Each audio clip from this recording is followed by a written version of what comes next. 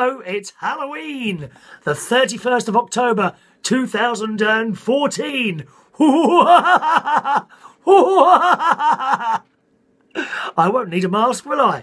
Yes, that day when all scaredy people come out and people bang at my door for sweets. They're not having any. I shan't be answering my door tonight. No, thank you. There are no sweets in this house, thank you very much. No sweets. Are you going out party anywhere tonight? Little Halloween party? Have you got your various makeup and cuts and scars all going down your face? Cool, dear. The scariest film I ever saw was the original Friday the 13th. I think I was about 16 or 18 when I went to see that at the cinema. That would have been back in... maybe 1980, 1979, 80, 81, something like that. The very first Friday the 13th, I remember sitting there in the cinema absolutely terrified as these bodies would drop down in front of you. Yes, gang, witches and goblins and ghosts are out tonight. I am so excited. I really am. Anyway, on to my dear friend... oh, no, before I do that... I'm glad you enjoyed the video yesterday, and we've seen that Aunty Brenda has already obtained a little bit of a fan club. Look at your messages. Wendy says, "Chicken, glad Brenda thinks it's funny too. Did you puke?" I never puke, Wendy. No, so they accidentally gave me chicken in my dinner yesterday, and I had to send it back at the restaurant. No, I haven't been sick for years. I mean, really, years. And blimey, let me think, 20, 30, 40, about... I haven't been sick for 30 odd years. Oh, I can't bear the thought of it, being sick. My niece told me it comes out of her nose as well. Oh, sorry, you're not having dinner or breakfast at the moment, are you? I do apologise. So Wendy loves Aunty Brenda.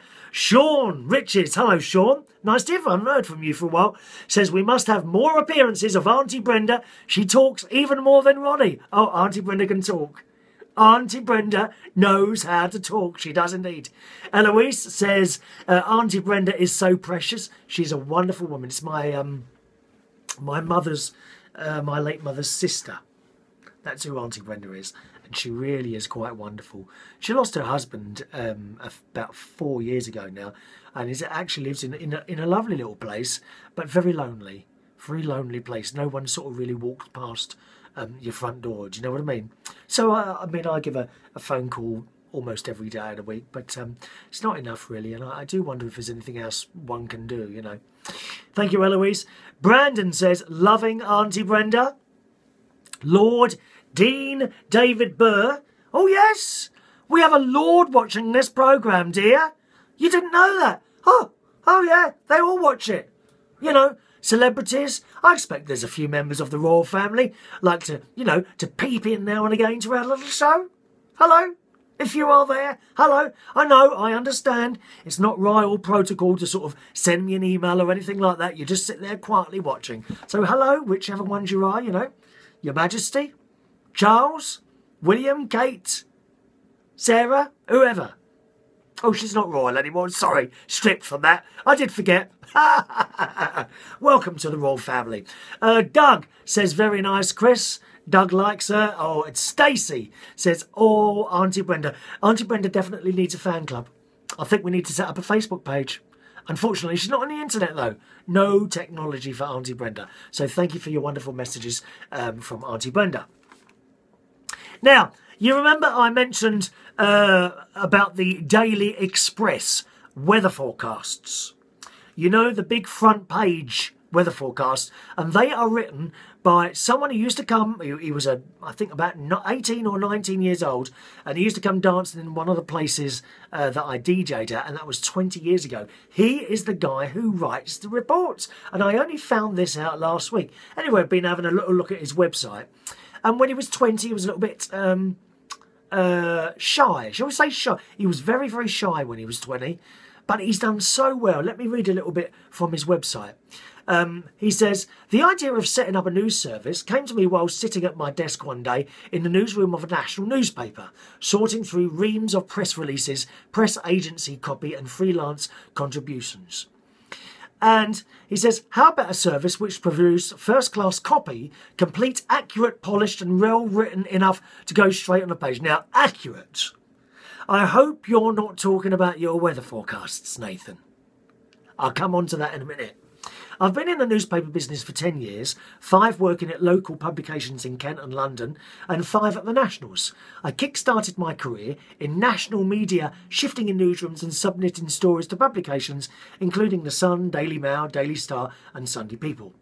I was offered full-time casual work with the Daily Express shortly after starting as a shifter, and 2 years was offered a staff role as Consumer Affairs Editor. Now, it's funny, Nathan, you might actually watch this little video as you're in this one, but my dad used to work at the Express. Did you know that? You didn't, did you? And he came from the Daily Express, from the Evening Standard. That would be, you know, some years ago. I mean, he's been dead since 1996, so yeah, quite a while ago. I've covered stories across the board, from high-profile court cases and government cabinet meetings to celebrity and politician interviews, consumer issues, health features, royal weddings and general news. I've also written a bit about the weather. A bit! A bit! Your weather stories make the front page, dear. I've never been on the front page of anything. Nothing. No, never.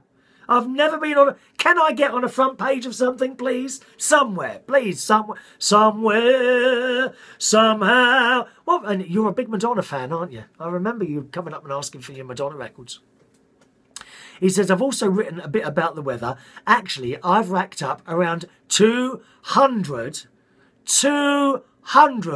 front pages on the weather while being at the Daily Express. That is something. That is something to be proud of, whether it's right or wrong. He says, I've become passionate about storms and blizzards, Spanish plumes, low pressure, high pressure, isobars, weather bombs, Azores highs, anything and anything meteorological. Now, I took a little bit of an interest in the weather when I was a teenager. I had a little jar that I used to put outside to try and collect rainwater, and I made an anemometer thing that you measure wind speed with, out of straws and half a ping pong ball. this thing used to go round and round. Of course, you couldn't measure anything with it really because it wasn't attached to anything, but it kept me amused for a few hours. He says, I lay claim to being the only journalist to crash the Daily Express's website after one of my stories drew more than 2 million hits in just a couple of hours. And so it goes on. So have a look at his website, boys and girls. This boy has done so well. He's in his very early 40s now, and his website is nathanrayo.com. nathanrayo.com. nathanrayo.com. All right, have a look. He's done so well, and I'm really pleased. But here is his latest weather forecast on Tuesday's front page of the Daily Express. Scientists have reissued stark warnings ahead of what some have claimed is set to be the coldest winter for a century. But you said this last year, dear. You said it last year, and it was the mildest for a century. They said a lengthy spell of extreme and potentially devastating weather is just around the corner, partly thanks to an unusually mild autumn. Well, you haven't told a lie there. This is the mildest October I've ever known. Today, Friday, we are looking at 72 degrees Fahrenheit. That's about 21 centigrade. That is something else for the end of October. It really is.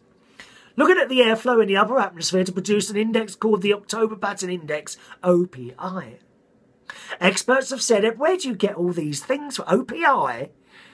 Experts have said everything points towards a negative Arctic oscillation. Oh, those words. You must be sitting on top of a dictionary. I've got a dictionary here. Look at this. Is yours as big as mine, Nathan? 1 minute. Pardon? Look at this. Reader's Universal Dictionary from Reader. Look at this. Hundreds and hundreds of words you could use here. Right, let me give you a word. Let me give you a word, Nathan. Back again. Back again. Got cut off then. Now, where was I? Yes. Let me give a word. See if you can work this into your next weather story. I'm going to pick a word at random from this Oxford Dictionary. I'm going to be a long word, okay? So here we go. Hang on. I can't look. It's so small, the writing in here, dear. Just a minute. Let's have a look. Let's have a look. Let's find a long word to use, an unusual word to use in your next weather report. And I'm gonna keep a close eye on the Daily Express front page to see if you can use that word. Let me think. Because you like these unusual long words, don't you, Nathan? I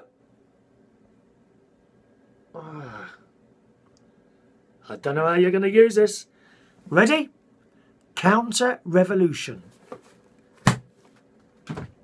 Will you be able to use that word in your next front page Daily Express weather report? Somewhere in there, you don't have to mention me, you know, just use that word in there and we will know that you can then use any word at all that you seem fit to use in your weather report. Remember, the word we want you to use on the show is counter-revolution. That's a nice long word. See if you can use that in your next weather report. Carrying on with this latest extreme weather report from Tuesday's front page of the Daily Express. The resulting weak jet stream, which usually holds the cold air at bay over the North Pole, will give way to a blast of freezing air, which will sweep across the UK. Experts expect this by the middle of November, with snowstorms and numbing Arctic gales set to wreak havoc at airports and on the country's transport systems. Let me see if I can find a little bit more. We'll just whisk through here. The worst case and more plausible scenario could bring something on a similar par to the winter of 2009-10, the coldest in 31 years, or even an event close to 2010-11, which experienced the coldest December in 100 years. And it goes on. And it goes on. So there is your latest Daily Express weather forecast from Nathan Rayo. Do you believe it? That's the question. Because it was hideously wrong last year. And what happened to the warmest summer we were supposed to have for the last 100 years? That didn't happen either. It was all right. We've had a nice summer. It wasn't hot, though. Feeling hot. Da-da. Was that a Monday night classic? It wasn't, was it? Anyway, I shall leave you there, Nathan, to watch more Madonna videos and possibly do the dance to the Vogue. Vogue, let your body move to the music. That's all for today, boys and girls. Don't forget, we do our live talk show on Saturday. I hope my voice has improved a bit by then. Live talk show on Saturday at 12 o'clock UK time. You can join in by Skype and telephone as well. The phone number, the address where you'll find that is unitedkingdomtalk.co.uk. Just click the large Union flag at the top there and that'll take you to where you need to be. All right, once again, unitedkingdomtalk.co.uk. Have a lovely Friday and enjoy your Halloween parties.